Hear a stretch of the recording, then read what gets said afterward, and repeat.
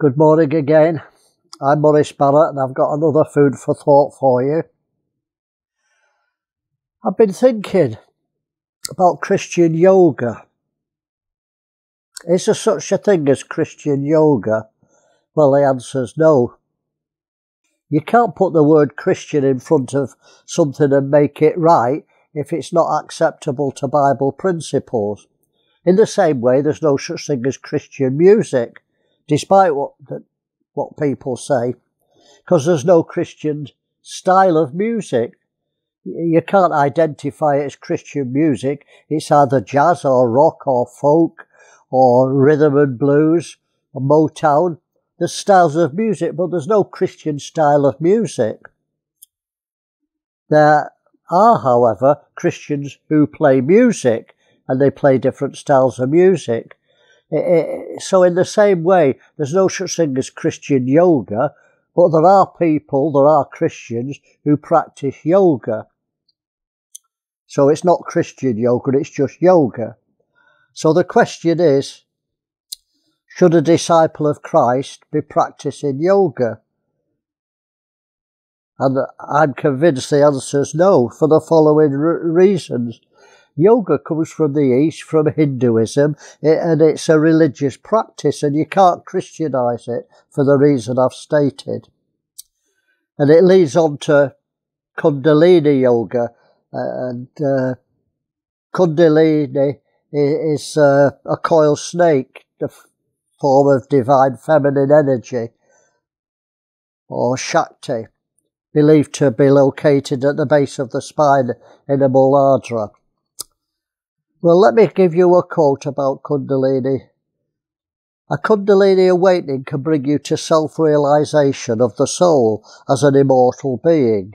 You may reach a state of bliss and resounding love. You may have a quiet mind, so it calms you, it de-stresses you. I understand that it works. It's what spirit's making it work. That's my problem.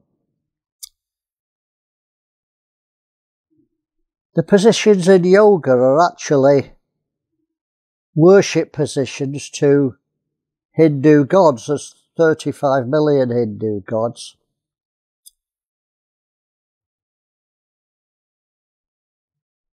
And I've heard that Christians say, well, I'm not into the spirituality, I just do yoga to relax and de-stress myself. Well, and I think about Jesus as I'm doing it. Well, thinking about Jesus doesn't make something acceptable. If I steal something and I think about Jesus while I'm stealing, it doesn't make stealing acceptable. It's immaterial what you think about it if you're doing the wrong action. You know, Israel worshipped God around the golden calf. They were dancing naked around the golden calf, but they were worshipping the real God. They weren't worshipping the real God, they only thought they were. They were worshipping Satan through a golden calf, but their mouth was worshipping God. And Jesus said it, Matthew 15 verse 8, these people draw near unto me with their mouth and honour me with their lips, but their hearts far from me. And Mark 7:7, howbeit in vain they worship me, teaching for doctrines the commandments of men. When you bring the world into the church, the world's converted you. You can't use the world to convert the church. Well, it's a big subject, but yoga's the thin end of the wedge and leads on to other New Age practices. It's like marijuana, maybe it's got health and medicinal values, but soft drugs lead to hard drugs. And actually music, as I'm an audio engineer, and music is the first drug that many kids get on because it gives you an altered state of consciousness. So it's dangerous to meddle with these things. The Bible says have nothing to do with familiar spirits, and that's what you're doing when you practice yoga. I know a lady who was filled with the Holy Ghost. This is 40 years ago, but she started to practice yoga.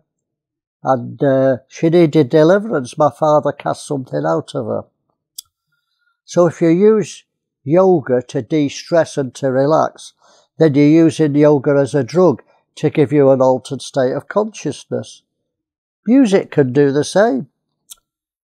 If you use music to make you feel better, to impress you, it's the wrong use of music. God gave us music to express ourselves. Meditation, mindfulness are all at the end of the wedge. And I have to warn you, keep away from these practices.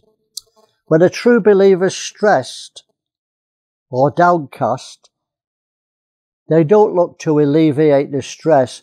They look at the cause of the stress. They go to the roots of the problem. Disciples of Jesus don't deal with the symptoms when they're sick. They deal with the roots. When they're stressed, they deal with the roots. Why am I sick? David was a good example. One of the Psalms, he said, "Why are you cast down, O my soul?" He was asking himself why he was downcast. He didn't pick his harp up and play songs to make him feel better. He dealt with the root, why are you downcast? And he looks at his situation and he ends up in the Psalm saying, well, I'll praise the Lord. Is any merry, let him sing psalms. It doesn't say is any sad, let him sing psalms to make him happy. He said if you're happy, express yourself, sing psalms. But if you're depressed, you need to deal with the root of the problem. Don't go to stretching exercises and yogas to de-stress yourself. Exercise is good, but not as a way to relieve the stress. You need to deal with the roots. This is what Christianity is about, getting to the roots of the problems, honesty. And meditation will never deal with the roots. Well, time's gone. It's a short study. I hope I've made you think about this practice, and it's rushing into mainstream Christianity. Well, time's gone. Have a blessed and stress-free day, and keep thinking.